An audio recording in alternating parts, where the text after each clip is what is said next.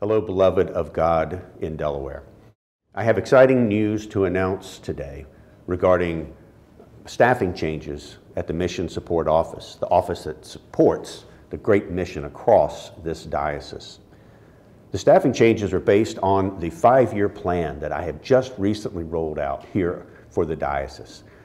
The 5-year plan, which I call Renew ECD, the Episcopal Church in Delaware, looks to set our mission priorities for the years 2023 through 2027.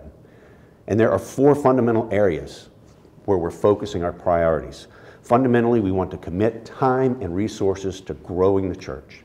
We want to commit to the practices that sustain us in our life of faith, and we want to commit to caring for our neighbors and for ourselves. Fourthly, we want to remember to do this collectively as one church across Delaware. The key mission areas are growth, discipleship, and service. And the changes that I'm announcing today have everything to do with providing leadership in these key areas. First, Tony Snow, who has been on staff here at the Mission Support Office as the Special Projects Manager, has now been named to be our Director for Service. And her role will be overseeing the part of our common life where we care for our neighbors as we care for ourselves. She will be working on our ecumenical partnerships, my partnerships throughout Delaware, our disaster response, and our community partnerships. She will be my link with the Racial Justice and Reconciliation Commission and all of the outreach that we do as a diocese. She will also help us take care of ourselves as volunteers, and she will continue to help support our leadership networks. Secondly, the Reverend Mary Ann L. will serve as our director, our coach for discipleship. And she will be responsible for helping us deepen our relationship with Jesus Christ, because this is a lifelong journey of faith that we are on. Mary Ann has been serving for many years as the pastor at St. Luke's Episcopal Church in Seaford, and she has for the last few years been serving as a consultant to the Mission Support Office, supporting parishes in Southern Delaware and our Southern Delaware Collaborative. And she's also been serving as a consultant to parishes in transition. I'm moving Mary Ann from a consultant role to a member of this staff.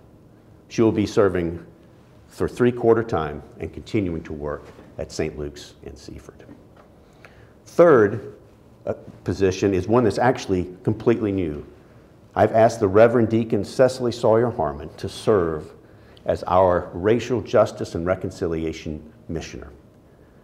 When the Racial Justice and Reconciliation Commission was formed a couple of years ago, the first of its kind in Delaware, and one whose work has already made a difference in our community, it was envisioned that the commission would work alongside a missioner. And the missioner's job is to be the person that keeps her foot on the gas, keeps our priority on this incredibly important work of racial justice. I'm thrilled that Deacon Sawyer Harmon, who has a long career in social work and in counseling, recently retired from the University of Delaware and ready to work on racial justice, continue her work on racial justice. I'm thrilled she has said yes to this call. Now, it's true that the priorities I laid out also include growth, and I haven't mentioned someone to take that position. That's going to take some more budget dollars, and that's a priority that we're going to look to grow into. Right now, the changes that we've laid out basically mean rearranging existing positions, with the exception of our new missioner, which is being funded as a half-time position through one of the funds of our trustees. I'm excited about this, but we also know that this work towards growth needs leadership, dedicated leadership as well. In the coming year, I and the rest of the Mission Support Office will flex and do our very best to see that these initiatives are supported, rolled out in some way. But we really do need dedicated leadership in growth if we are serious as a church about it. These are exciting times. This is exciting news that I have to share. And I pray that you will offer your prayers and support to Tony, Marianne, and Cecily, even as they offer their prayers and their support to you and to the mission of your church. It is good to do this work with you, my sisters and brothers. May the peace of Christ be with you always.